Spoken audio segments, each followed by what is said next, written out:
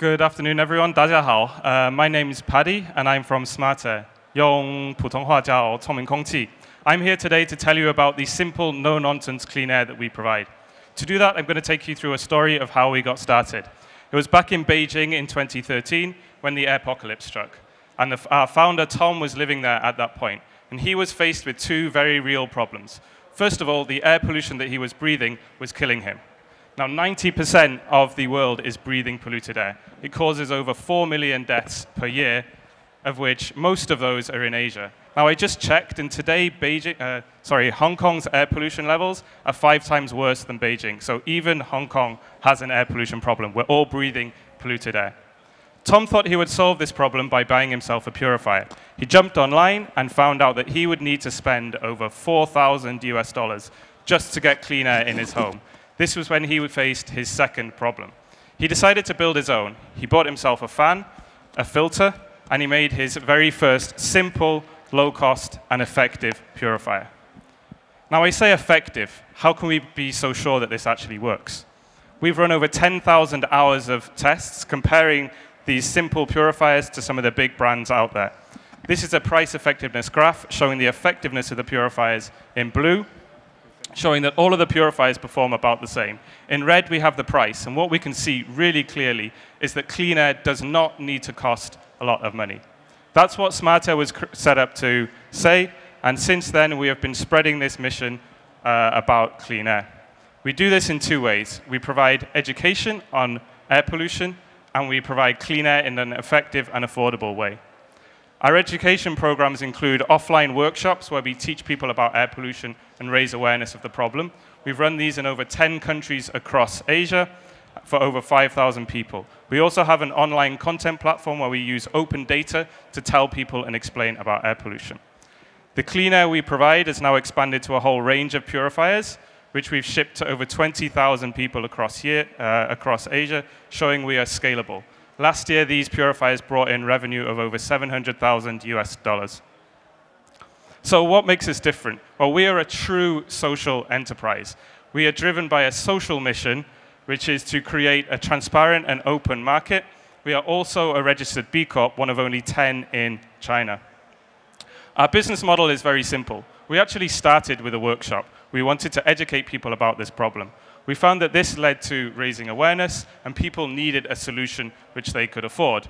We then sold purifiers, and now we've closed this loop by using the revenues from our purifiers to grow our education platform.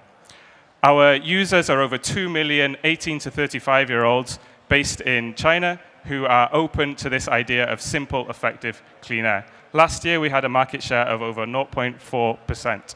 On the B2B front, we are targeting 200,000 small to medium-sized enterprises in the Hubei, the north and east part of China. We are aiming for over 500 sales of our larger units in those markets. So here's just some examples of who's breathing clean air today. We've shipped our purifiers to the BBC in Beijing and Hong Kong, Zomato in India, as well as one very happy clean air breather in Mongolia. He's very happy in the middle. Our team comes from a diverse range of backgrounds. We're scattered across the globe in our offices now in India, Mongolia, and the Philippines, showing that we are truly scalable and bringing this solution to the world.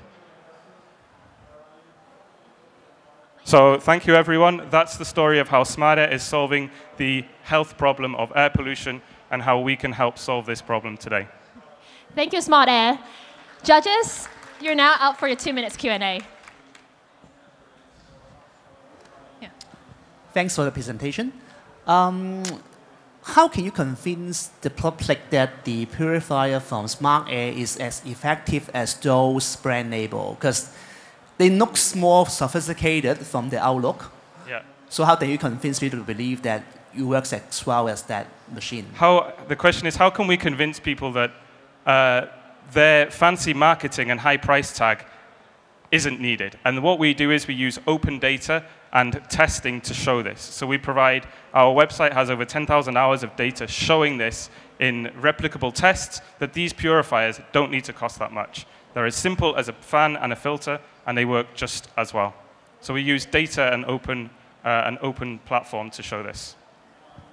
If it is that simple, there will be copycats in terms of products. How do you sort of like be a first mover as well as in terms of preempting and dominating the market and not let other cheaper versions of copycats to take your market share?